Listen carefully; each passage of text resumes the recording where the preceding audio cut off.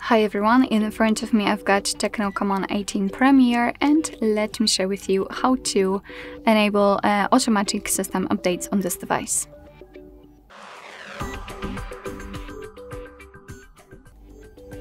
So first of all, let's enter the settings and then go to the top of the list and tap on My Phone. Now let's find the build number and keep tapping on it until you see that you're in the developer mode. And if you want to learn more about the developer options, I highly recommend to check our tutorials about the developer options. We've got some, and you will be able to learn some useful options and settings. Alright, so after activating the developer options, let's scroll down to the very bottom and tap on the system.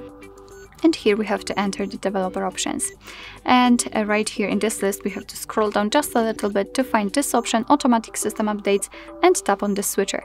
From now on, this option is allowed to apply the updates when it will be restarted. So you do not really have to do it manually, update your device, but remember about restarting it from time to time, so it will have a chance to apply the updates whenever they will be available. Of course, you can turn it off the same way.